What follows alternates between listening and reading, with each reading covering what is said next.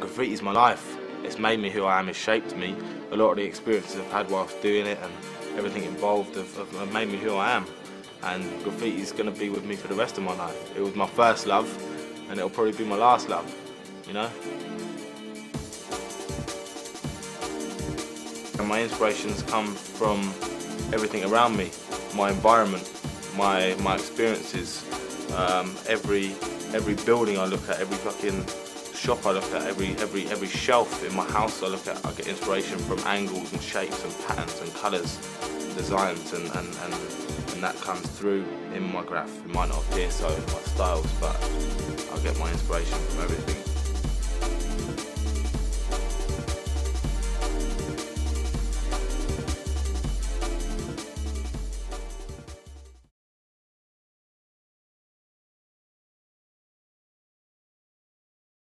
Well, it started off that went out with a couple of pals, and then got to Watford to go and paint some trains. And it was about 3 o'clock in the morning, and we parked up near the yard, and we parked both cars. All of us had got out, the 4 of us, and then the 3 of us just went for a slash down the road because we've been driving around for ages.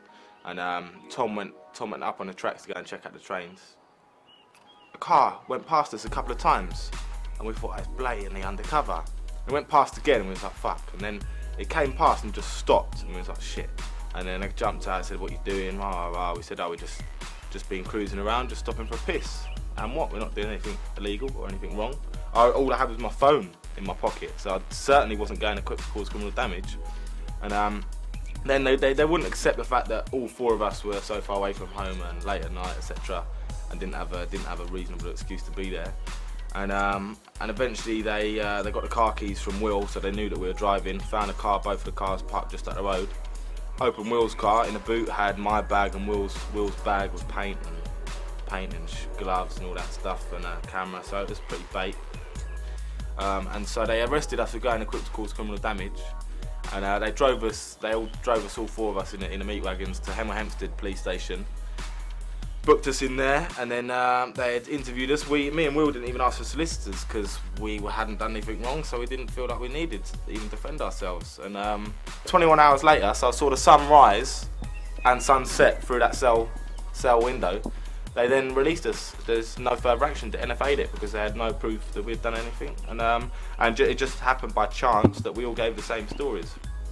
And then we got released, and they gave us all of our bags and all of our paint back. And then we drove we had to get the train from Hampstead back to Watford, and then got into, all 4 of us got into Will's car, and then thought, fuck 'em, we drove up to painted the train on the way home.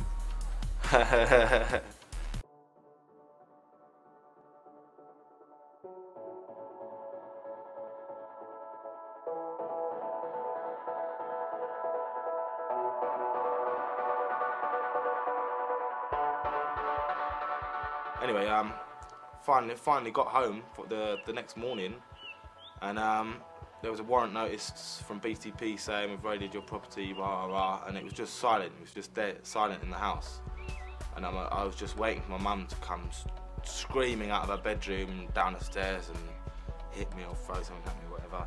And she didn't.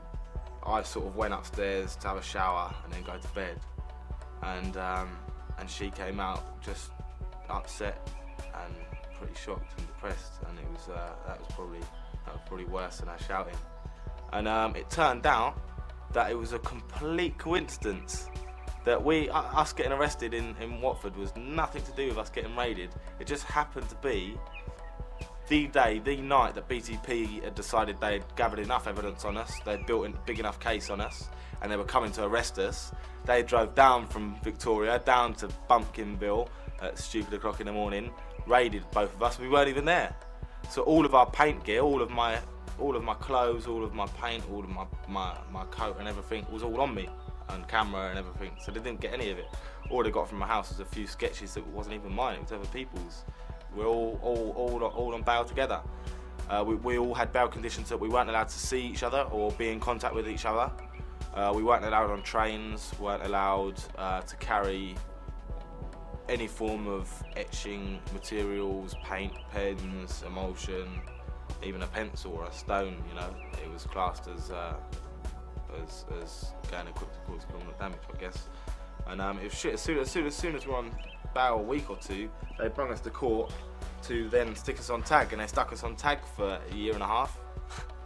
And I didn't think it would even be going on for that long, let alone on fucking tag for that long, just on bail.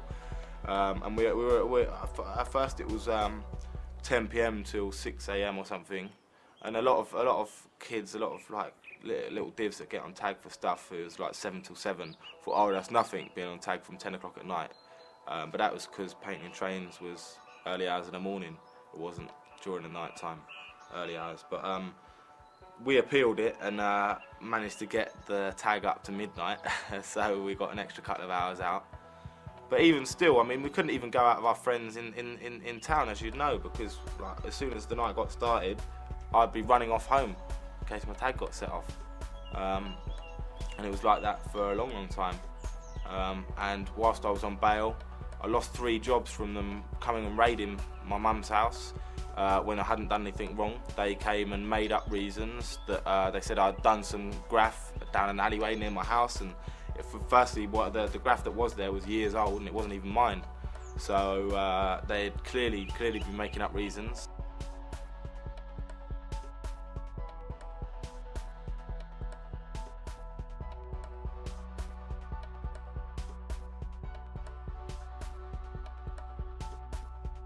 If we didn't admit to conspiring to paint those several trains on the plea bargain, they'd then fuck us for the whole lot, including stuff that we hadn't done, especially not conspiracy. I mean, at the end of the day, we never sat down and plotted together to paint loads of trains and cause loads of damage and terror. We did none of that. We just loved painting trains and loved doing our artwork where thousands of people a day saw it. And it was usually spur of the moment, random, like let's go and paint a train tonight, or let's go and do this, and just hooked up with a couple of friends that we had met recently. And now 2 years later, we are suddenly on trial at Crown Court in Southwark for conspiring to do all these trains and stuff, and they made it out to look a lot worse than it was. And in the end, I admitted six trains, and they had CCTV and stuff, so it's bang to rights. Because no matter what we thought, or no matter what we could prove, the jury would look at all of the evidence that they presented, even though only some of it was sort of solid factual evidence. So we knew that we would be a lot more screwed if we just carried on with the non-guilty, and so we all signed plea bargains. We had them changed slightly to more appropriate ones. But then on the day of the trial, I got the train up to London. I had a little bit of weed on me still, as I usually did, just because I thought I'd leave home, have a spliff with a girlfriend and go home, and it would all be over and done with, or walk out with fine or community service and stuff. And we stood up in the docks, and it was quite surreal, because all of a sudden they said, Thomas Collister, you've now got a custodial sentence of 30 months. And everyone was just like, 30 months? What the fuck? That's 2.5 years. 2.5 years for doing graffiti. And then, or he might have been last, but Tom's and Darren's were read out, and they got less. They got around 15 and 18 months together. And then we were all just blown away. It was such a fucked up feeling that I never thought I'd experience. You see it on TV and in films and shit. And just a few graphers up in court with all of this, and everyone's like, the faces of their family and stuff were there. It was just like, what the fuck? And they sort of said their quick little goodbyes and then bowed down, and we all went down into the courts downstairs. And I still had my weed on me at that point, and I thought they were going to let me out because I wasn't being sentenced out of the docks to go in to go and have some lunch with my girlfriend and stuff and be sentenced afterwards. And no. I couldn't even hug my girlfriend or anything. I was straight down in the cells with all the others. And I was like, well, what's this mean? That I'm definitely going to go down, or what? Because the pre-sentence report basically said, in a lot more graphic detail, that I shouldn't be in prison. I shouldn't be going to prison. Not only have I met my girlfriend since I was arrested and got a stable, good thing going on with her, I've got an apprenticeship, which is a long-term career ahead of me, and I'm learning a trade. and my dad had died just a couple of years before, so that was sort of maybe why I was in a bit of a state I was and had that rebellion side of me, whatever. And it was all positive and it was all good. So I thought, no, I'm not gonna be going down. Like, this is telling them like it'd be stupid to send me down. And then I just happened to be in the cell with Will, who had just got 15 months, and I was just sort of freaking out. I was thinking, no way, this cannot happen. And he was like, oh, give me that weed, like, you're getting out, aren't you? And I was just like, yeah, but, and like, just split the little bud, and it was only like a big spliff, and I gave him it, and he just ate it, and he just thought, fuck it, hopefully I'll be a little bit caned on the way to the jail. And eventually, about an hour and a half passed, and lunch was over, and I was called to go back upstairs to the docks, and my pre-sentence report had been done and read. And I was fucking nervous, but I was still positive at that moment. I didn't think I was going down. I thought, well, those 3 have been sent down. Mine's, hopefully, my case is a little bit better. Got up in the docks, and then had to stand up. I stood there, and the judge suddenly read out, with quite a mean look on his face. I'm now giving you a 12-month custodial sentence, and then a 6-month custodial sentence for the other charge, which is going to run concurrently, so it'd just be a 12-month sentence. And all of a sudden, it's just, I'd never felt anything like it, and it was so surreal, and it just hit me, and I felt fucked for a second, and I looked over, and my girlfriend was just completely blank-faced, didn't know what had hit her either, and then my mum just looked like she was going to cry, and it was so fucking sad.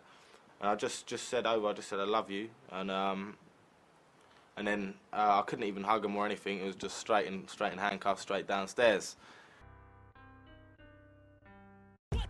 Got in, and Tom and Darren had been whisked away elsewhere. They weren't on the same bus as us. And we're driving straight through central London, all the way through out to West London. And we passed a couple of other courts on the way and picked up a few people from other courts. And then you just heard a couple of rude boys just like chatting away to each other, like who had been picked up in different courts, chatting to each other. And I was just looking out the window, just seeing everyone. It was a Friday night. I was just seeing everyone getting ready to go out, and everyone having fun, people drinking and stuff on the streets and having a laugh and all dressed up. And the sun was there. The sun was setting. I just remember the sun setting, and me driving towards the sunset, and then it getting darker and darker. And eventually we got to, it was God knows what time, it was probably about 10 o'clock at night. We got to High Down, and I didn't even know where it was. And you just see this big archway, this big gates that you drive in, and it was just that feeling of I'm actually in prison now. I'm fucking going to prison, and I don't even know when I'm getting out. And I bowled in, had to get out of the thing and wait in the reception room, which was where you wait to get processed and then before you get your gear and go to your cell. And there was just about 25 guys in there. Most of them didn't even speak English. We was just chatting away to each other. And then there was a couple of black dudes that got off the bus with us. And the first guy to ever say anything to me in prison, I was in my suit, obviously. I was all dressed smart, and everyone else there was just in their own clothes and shit. I was the only one there in a suit. And the guy just said to me, he goes, it turned out he was on the bus with us there. He goes, if you've got anything on you, I'm fucking robbing you now. And I was just thought, fucking hell, is that what it's going to be like now?